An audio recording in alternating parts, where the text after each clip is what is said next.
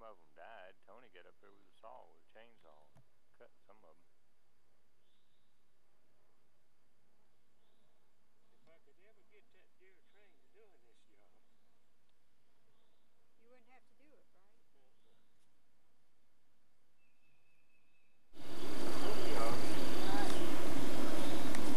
You're going to need these two.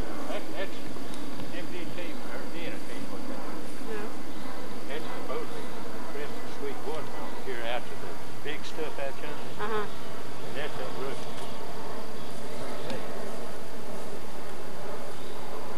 And them other stuff there, you know what that is.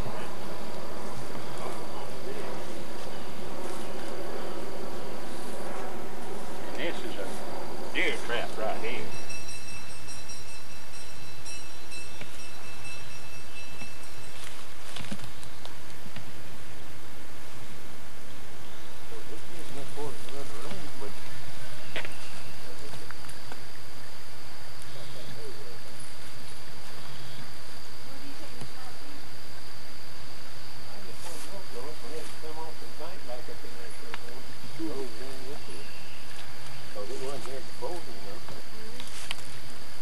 Well, I had to roll down the hill to get there.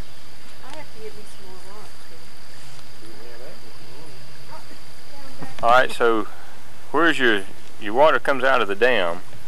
Well, see, it comes out of the ground right there, but I dug a ditch to get my dam down through here. Okay, so this hose right here, That's what's coming out of the dam. it comes out of the ground, yeah. And you got it run up under the dam there, huh? In the pond. And then that runs the water down the hill.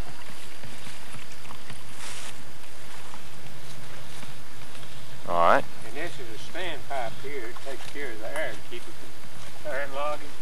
Okay.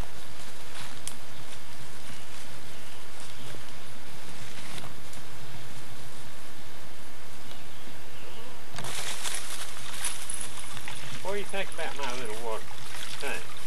I think it's pretty amazing. And that white pipe, that's an extension of the same black pipe running down from the dam there. I got another standpipe right up there. That's where the black pipe stops. And then it comes out of your ram pump. You got a little valve there. Cut off valve, Yeah. half inch. And then that's your black pipe that runs all the way back up the hill.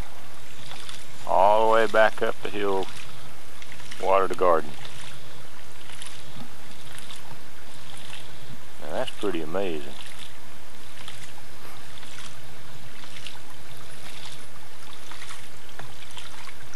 While I'm down here though, I might just check this thing.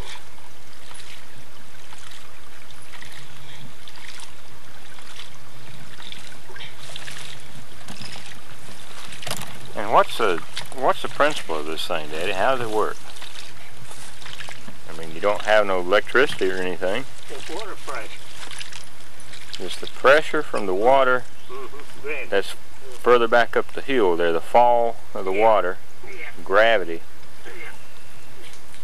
makes the pump work. And it takes a strong old man to turn me.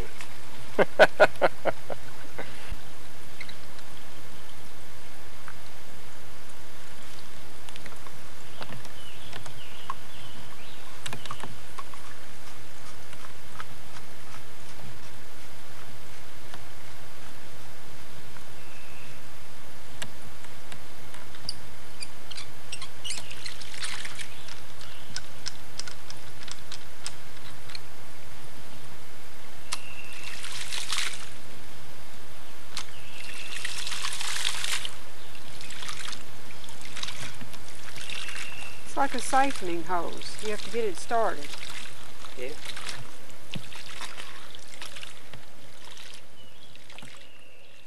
Now sit there.